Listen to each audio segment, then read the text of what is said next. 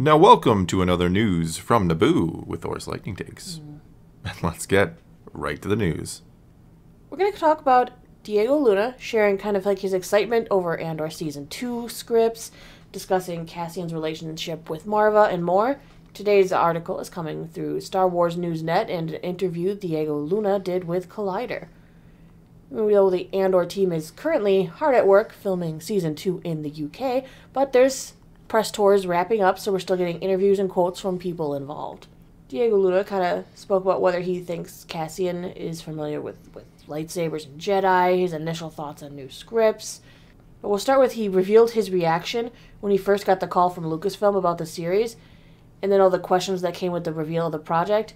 It's funny, he says he kind of had the same reaction as he did when they announced Rogue One and he was for it. He says, in Rogue One, we had the same kind of feeling. It was like, the first reaction was, really? What? We're going to do what? Now you're going to do a film that was the beginning and an end in the cast? There are no Jedi. What do you mean? I mean, is the tone going to be different? He goes, I have the same reaction when I was offered Cassian for Andor. I was like, what? What do you mean? Really? Me for this? What makes you think that'll be good for this show? So I think I understand. And to be honest, it took a little pressure off our shoulders to come out of nowhere. My reaction on this journey since the series came out, I think it's very important for people, for audiences, to be able to watch the first 3 episodes in one, because it gave you a feeling of what we were trying to achieve in the range of what this show was going to offer.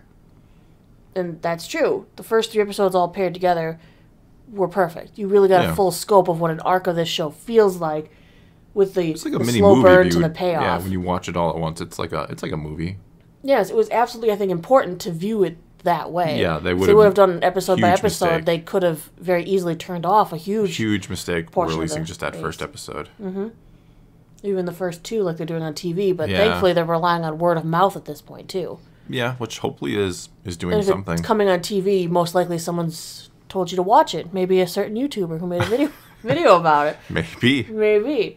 But according to him, everything went great with Andor's kickoff, not just because of great reviews, but because they were able to deliver exactly what they set out to do. He says, you know what's beautiful? That when I hear people talking about the show on social media, when I read the reviews, I hear a lot of them using words that we reminded ourselves of every day on set.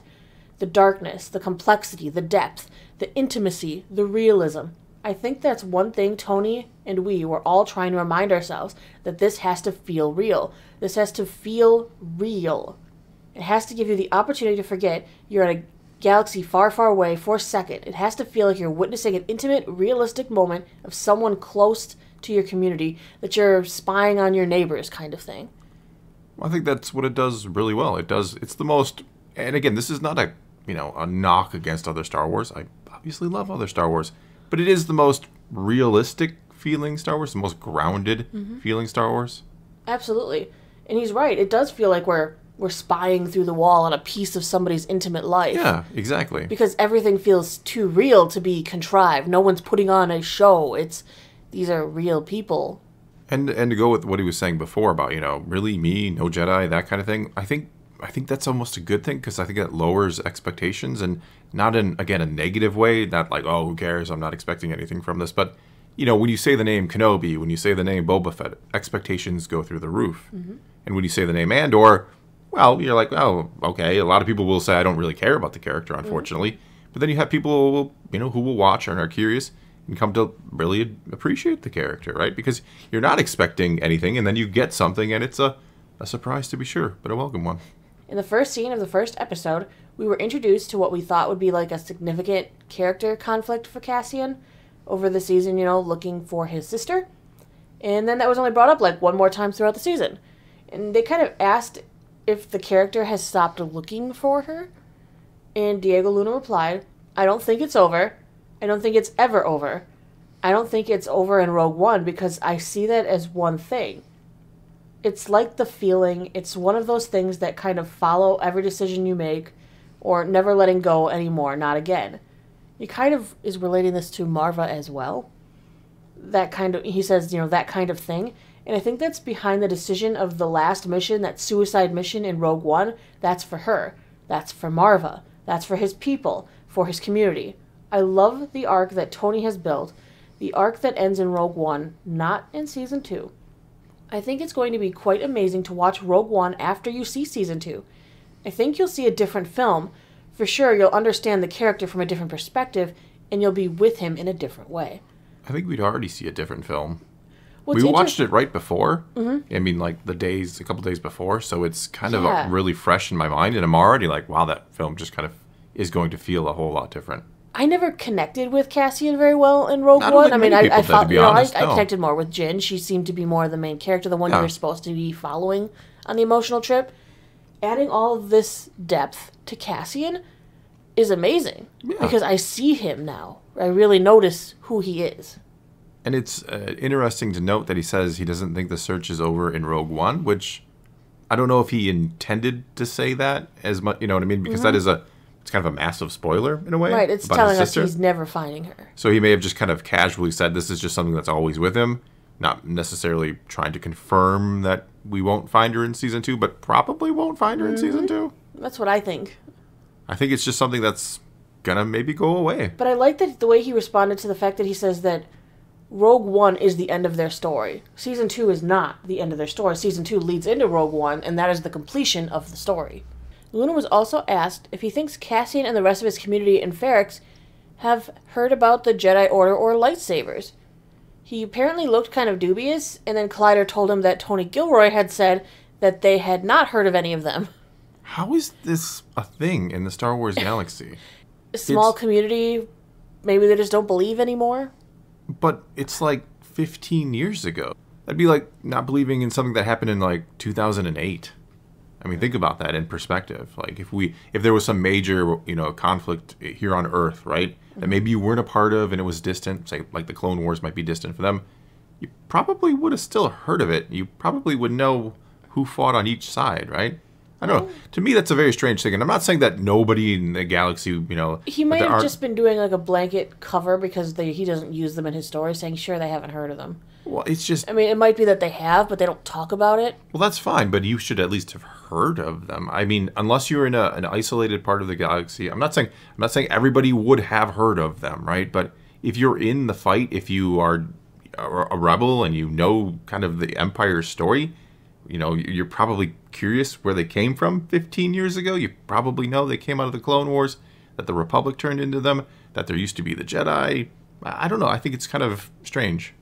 It also depends on what kind of campaign they ran afterwards. Even still, like you can't, erase people's minds. You can't erase people randomly remembering 15 years ago. Like it would be impossible. It would be virtually impossible to erase something that happened 15 years ago in our world, right? I mean, that was widely known. That was like an impacting the entire world. But on to what Diego Luna said.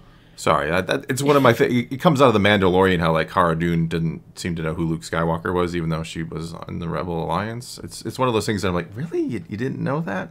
It's like not knowing who General Patton was in World War II and you're a U.S. soldier. I know of him, but I didn't know him. Well, there's a good example, right? You're not a history buff in World War II, but you've heard that name at least. Anyway, I'll let it drop. Thank you. He said, I agree, at least from what we see. He doesn't know and clearly doesn't believe in that. Even if he had heard of them, he clearly doesn't believe in them. So he's leaving the door open. Okay. But I don't think they've even heard of that. No. We'll see the second season. I still think it's strange. But I'll just let it drop. But that last sentence there, we'll see in the second season. Yeah, there's going to be something in the second season, right? I expect more fan servicey moments. Hinted at legacy characters coming in. More fan service moments out of necessity. Could we see Ahsoka? Potentially. Why not? She is a Fulcrum agent working with the Rebellion. I don't have a problem with Bail, the Ghost Crew, if they show up. I mean, we could see a Kanan, an Ezra. Well, we know Mon Mothma's kind of escape from, the Senate escape from Coruscant goes through, Rebels, and it's already been set up with the Gorman, so... Yeah, and she meets Ezra.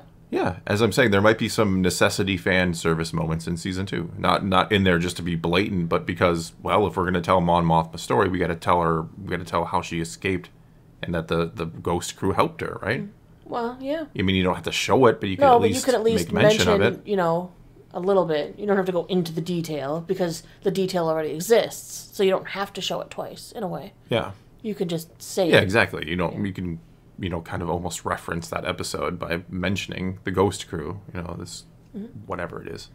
Luna was also asked whether Cassian's final turn came after his experience inside the prison or after listening to Marva's speech.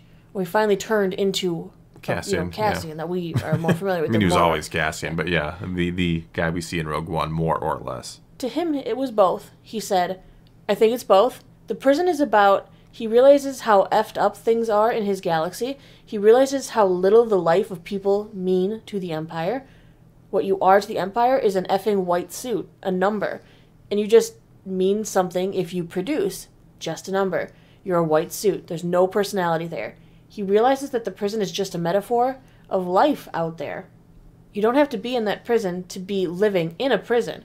I think that jump, that running out, that one-way out sequence is definitely a first time he's running away with a purpose.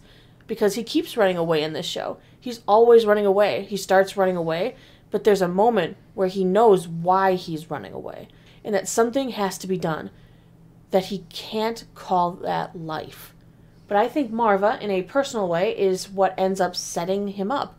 It's the wake-up call, and it arrives too late. He just realizes that he always had it there. That the mentor, that the referent, the example, it was there. It was at home. It was sitting there in that chair. That the words that she was saying were true. That's why I was saying that Rogue One will feel different after watching Episode 12, because you remember Marva with every word Cassian says and every action he does. Yeah, I agree. Yeah, like we were saying before, we watched Rogue One right before the series started, so this is very fresh, and yeah, it was kind of nice watching Andor and remembering Rogue One so clearly, because you could kind of see the pieces, the pre-game pieces, if you will, to Rogue One lining up and making sense for the character. How tragic for him, though, that he didn't realize the things he was running away from, the things he's starting to run to, were his mother. Yeah. His mom, all of her words, everything she said, her fight to stand up, her drive. Those are things he shrugged off, he abandoned. Yeah. It gets thrown back into his face in that last episode, and he realizes, that's part of his loss. Yeah, I'm sure he's going to wish he could tell her, what he's done, what he's carried doing. on your flame, your torch, whatever you want to call it, and I'm fighting for you. I'm fighting for the cause you believed in. And I wonder now what he feels regarding that Aldhani mission. Does he feel shame or pride? Pride knowing he did something to help the rebellion, but shame because he knows all those gritty details involved and that he wasn't in it for the cause. I think he doesn't... I mean, we know Cassian's going to be... He is just for the cause, right?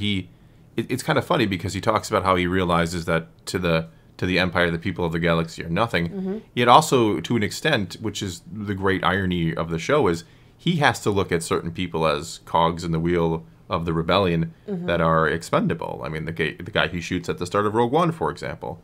There are certainly other things. He was going to assassinate Galen Erso. So there are things he is willing to do that kind of put him into that same bracket where he is looking at people not as people, but as a means to an end, or something along those lines.